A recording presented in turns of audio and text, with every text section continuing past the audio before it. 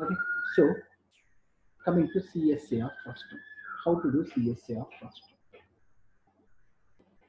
Okay, if this is the original cone, from the original cone, if you cut off a small cone, whatever is left is called as frustrum. Okay, this is bigger, this is smaller, this is big H, this is height of small cone, this is length of big cone, this is length of small cone.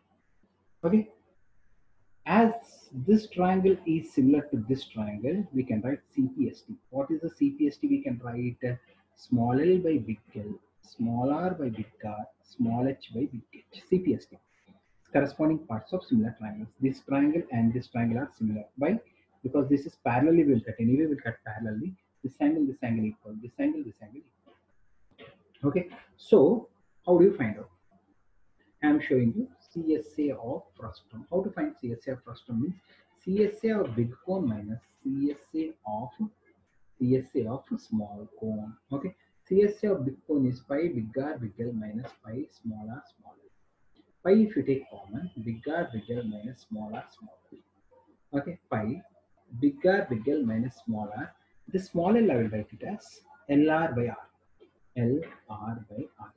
Try to concentrate. Pi RL minus LR square by big R. LL take common. So pi L, if you take common, R minus R square by R. Okay. Pi L, R if you take common, LCM, R square minus R square. Okay. Pi L, A plus B into A minus B by R. Okay. Now what is it? Pi big L. So R plus R, I will keep like this only because anyway it is in the formula. R minus R by R. I can give this R to anyone. I can give this R to any one of them. Okay. So pi L big R plus small r. This I will split R by R minus small r by big R. Pi L big R plus small r into 1 minus big small r by big R. I can write as small l by big L also. Why you are writing like that means to cancel L. Pi L big R plus small r into L minus L by L. L gets cancelled. L gets cancelled. So final answer is pi big R plus small r. Big L minus from big L. If you remove small l, what is left over? Length of frustrum. So length of frustrum. This is the formula for CSA. If F is not there, just like F for your understanding. This is CSA of frustrum. Children, once you know CSA of frustrum, you can write TSA of frustrum also. Once you know CSA of frustrum, you can write TSA of frustrum also in writing.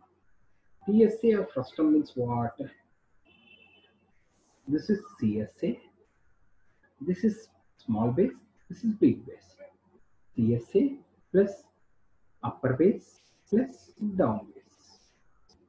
Okay.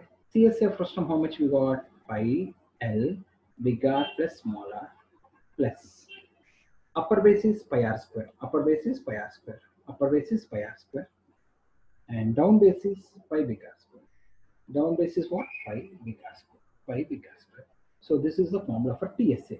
TSA will have pi, take common L R plus small r square plus big R square.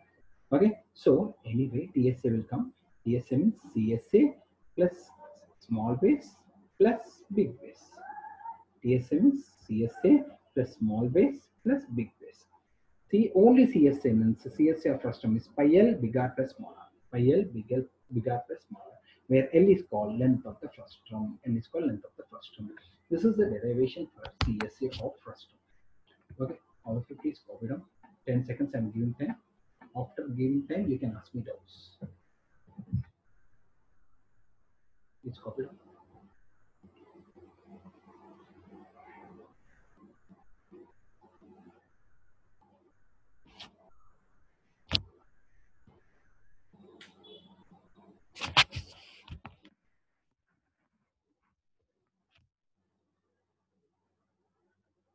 So CSA plus upper base plus down base gives you TSA.